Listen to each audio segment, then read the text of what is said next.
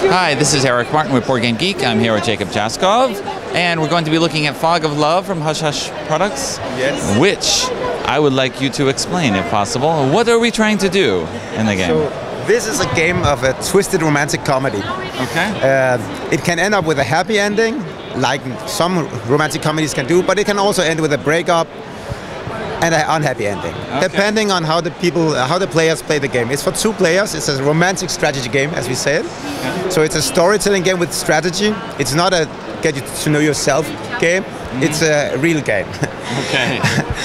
You play 2 characters with personality traits. These traits, they are secret, so you don't know each other initially because you just get to meet each other. Okay.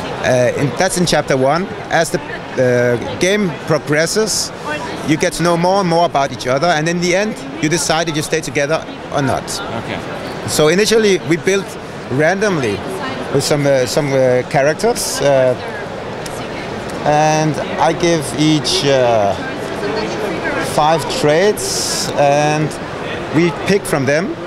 Okay. So this is my hand, and this is the other hand. Of course, it's secret. Yes, but we'll show some examples of what we have here. Yeah. So we have the patient guy, subservient, hypocritical, greedy, and impulsive. So perhaps patient and hypocritical, that would be fun. Impulsive and actually the subservient. That's okay. That's a bad person somehow, I guess. But that's that character. I create my character.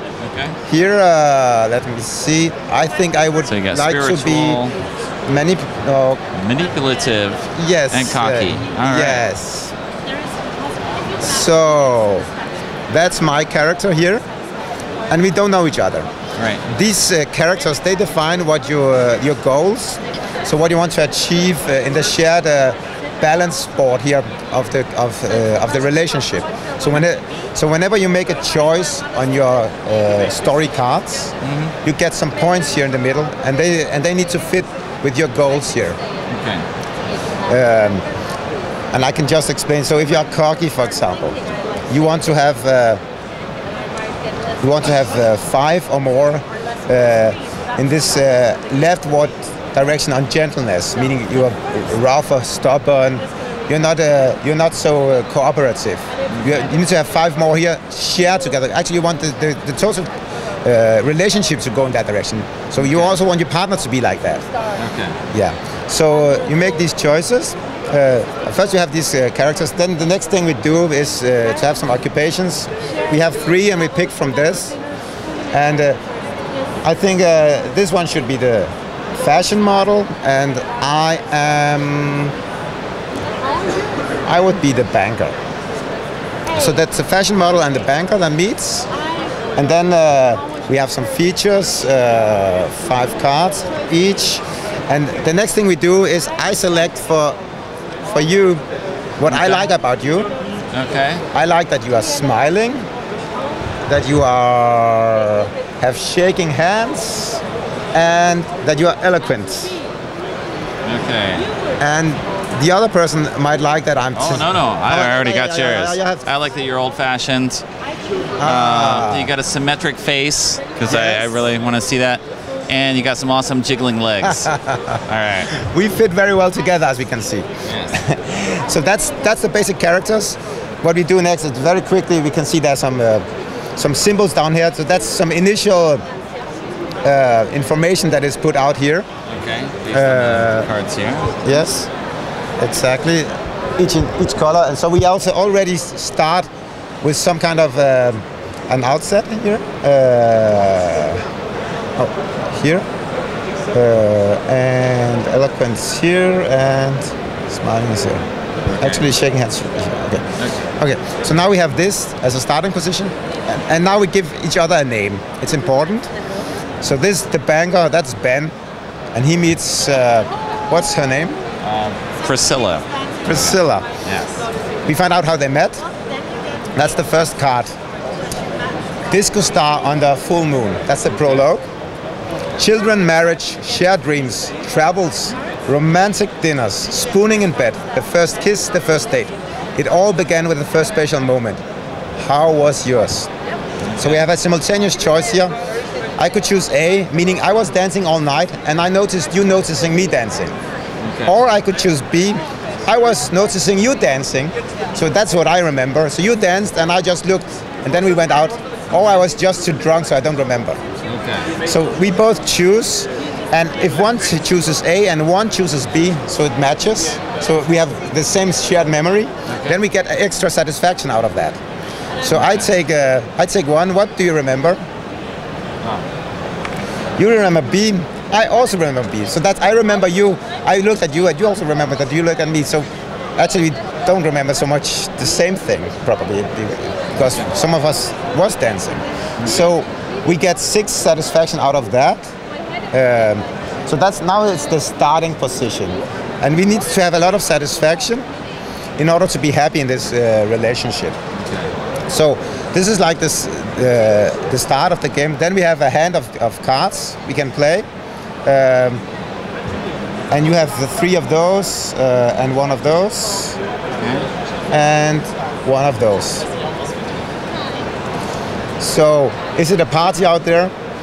A fortune teller, gorgeous Alex, and one more. We need to have, what is the stupidest thing you did? So that might be your hand. I have another hand, and I ask you, actually I ask you, should we have sex in the outdoors?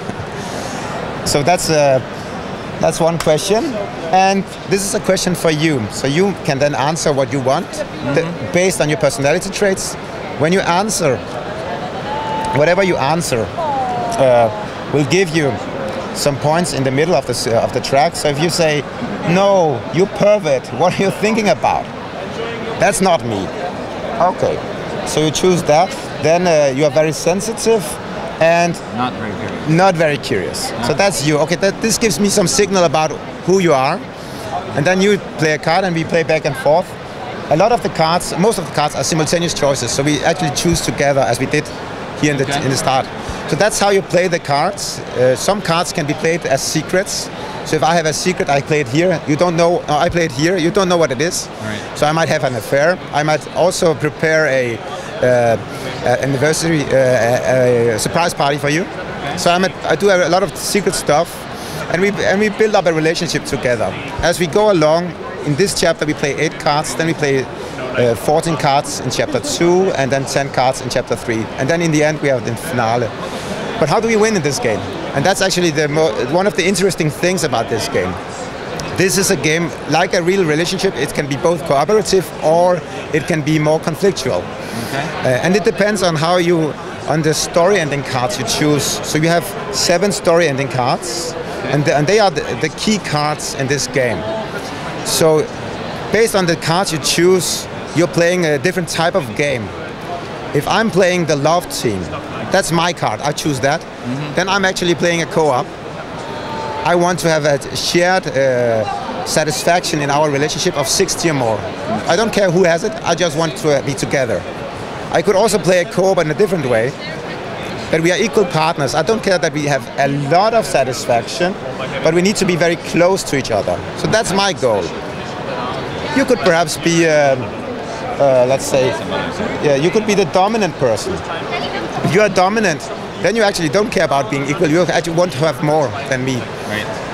And if I can see, based on your behavior, that you are like that, perhaps I might choose that I have an unconditional love for you. So I just want to support you. And suddenly the dominant and unconditional love create a co-op in a different way. Okay. So you have different ways of structuring the game. And as you go along, initially you have 7 cards. In chapter 2, you choose 3 and discard them. Then you have 4 cards on hand. Right. And then discard 2, and then you have 2 left. And then in the end, you choose among these 2 what kind of game I'm actually playing. And these cards set your winning condition and define if you're playing a co-op or not, if you're breaking up or not, if this ends up happily or not. So I need to read you along the game, how you play, what you choose, in order to understand what kind of goals are you actually reaching for on a higher level. Okay. And this defines the game that we are playing. All right. So a very different type of game because it is very dynamic. There's a lot of options for whatever you can do as in a real relationship. Right. It can simulate a lot of different stuff, and it's quite easy to play because the basic mechanism is just to choose from your cards and choose A, B, C, or D, and then resolve that. Okay. All right. Well, thanks very much for the overview. Thank you very much.